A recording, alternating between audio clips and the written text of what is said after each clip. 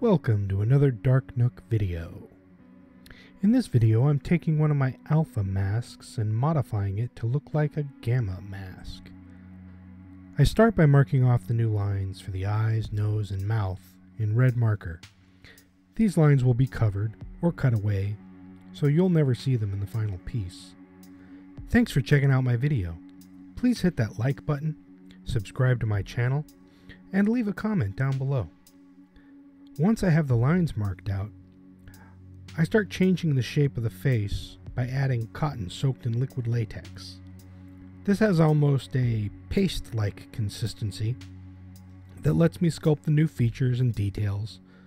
I need to change the whole shape of the nose, I need to change the folds of the skin under the eyes, I need to change the skin around the mouth, I have to change everything in the face. And cotton and latex lends itself very well to making skin-like wrinkles. But what's really going to sell this mask is depth. Deep wrinkles and wounds on the surface of the skin, that's what's going to make the paint look great later. So I don't worry about trying to make it smooth anywhere but the edges where it blends into the surface of the existing mask. I want that to be smooth. The regular alpha mask also doesn't have ears, so I'm adding some ears, since ears are the most difficult part. And since this is a rotten zombie skin mask, the ears don't have to be perfect. In fact, the more gnarled and rotten they look, the better.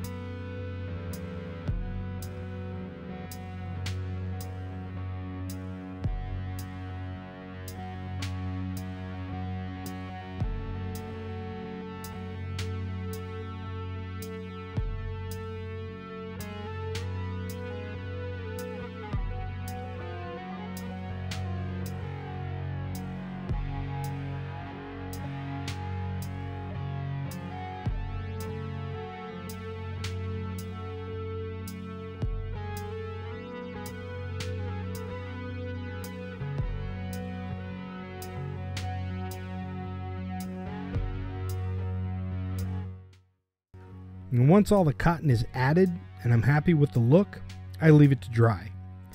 Thicker spots like the chin and the cheeks, they take a few days to dry completely. When it's dry, I can start on paint. And the first thing I do is a heavy base coat in black. This paint is mixed thick with lots of latex, so it helps seal the new surface by filling in any edges between the original mask and the new layer.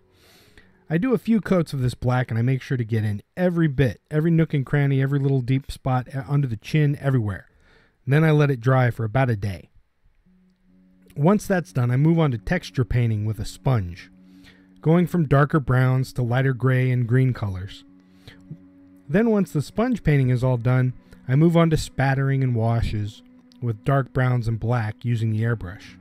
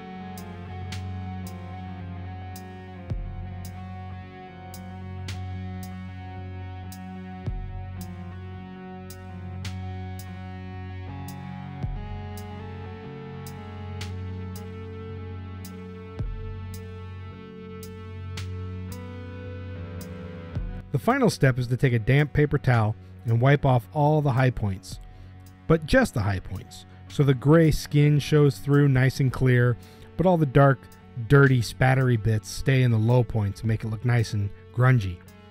Once the paint's all dry, I move on to hair. I glue the hair onto the mask with rubber cement, sticking patches of hair from the lower points and moving up higher in overlapping layers. Each higher layer needs to overlap a lower layer, helps blend it in and make it look more organic.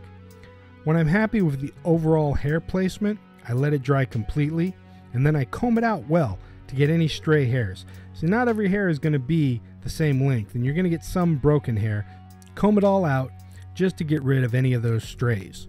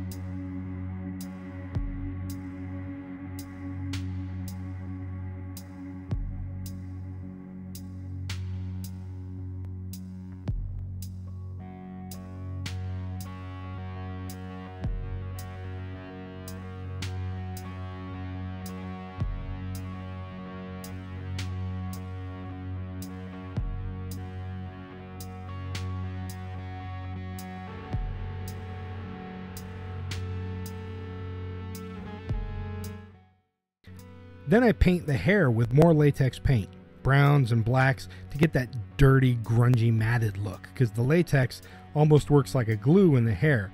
Once it dries, I rub the hair together in clumps, sort of like dreads but not quite, and then finish with a heavy coat of hairspray.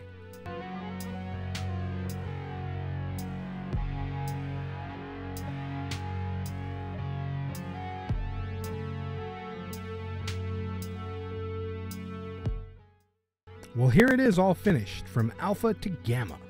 You can see how it started and see how the final product turned out. I hope you enjoyed this video. Please like, subscribe, and leave a comment. And thanks for checking out my channel.